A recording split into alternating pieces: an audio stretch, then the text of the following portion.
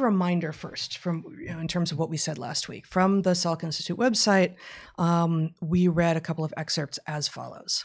In the new study, so they're speaking about research that had just been published in, I don't remember, it's like Circulation Research, I think is the name of the journal. In the new study, the researchers created a pseudovirus that was surrounded by the SARS-CoV-2 classic crown of spike proteins, but did not contain any actual virus. Exposure to the pseudovirus resulted in damage to the lungs and arteries of an animal model, proving that the spike protein alone was enough to cause disease. Tissue samples showed inflammation, endothelial cells lining the pulmonary artery walls. And later in that same piece, they said this is the first study to show that the damage occurs when cells are exposed to the spike protein on its own.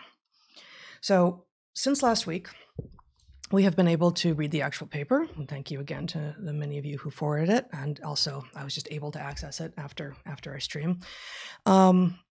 As well as a new statement from the authors in which they say that they're clarifying what they think the implications of their work is. As well as a blog post from a researcher in drug discovery who has a regular blog in Science with his take.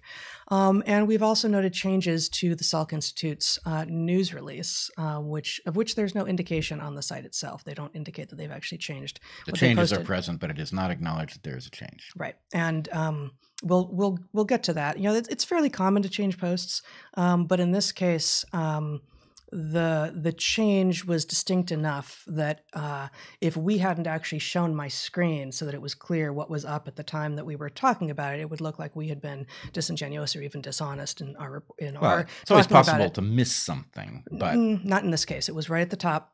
So the change is right at the top, and I have screenshots from last week and now to show. And in fact, there's now been an additional change. So, but we'll get there. Again, like I said, published in Circulation Research by a team of researchers, including some at the Salk Institute, titled SARS-CoV-2 Spike Protein Impairs Endothelial Function via Downregulation of ACE2.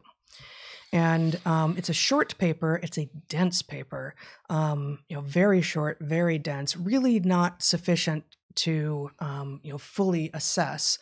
But I will highlight and read this last sentence, in which they say, this conclusion suggests that vaccinated-generated antibody and/or exogenous antibody against S protein not only protects the host from SARS-CoV-2 infectivity, but also inhibits S protein-imposed endothelial injury.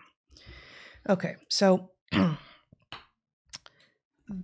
thank you, Zach. I also wanted to, before we start talking about that, I will say that from them, which is, again, the last sentence of their paper, in which they seem to say, we don't think this has bad implications for the mRNA and DNA vaccines, which obviously, as we all know, code for the spike protein. But it wasn't clear to me why that sentence was there for, like what it followed from. Here is a statement. So Zach, you can show my screen again, a statement from the authors that came out this week. Which, the third paragraph of which reads as follows. For COVID-19 vaccination, a small amount of the spike protein mRNA packaged in nanoparticles, Pfizer, BioNTech, and Moderna, or spike protein DNA carried by adenovirus, Johnson & Johnson, are delivered into humans through intramuscular injection. The spike protein mRNA or DNA, after translation to modified spike protein, then function as antigens to be recognized by antigen-presenting cells for antibody production. So this is what we've been told. This is consistent with everything we've heard about the vaccines. This is from our live stream last week from the Salk Institute site, in which you can see the top sentence reads, scientists have known for a while that SARS-CoV-2's distinctive spike proteins help the virus infect its host by latching onto healthy cells. Now, a major new study shows that they also play a key role in the disease itself.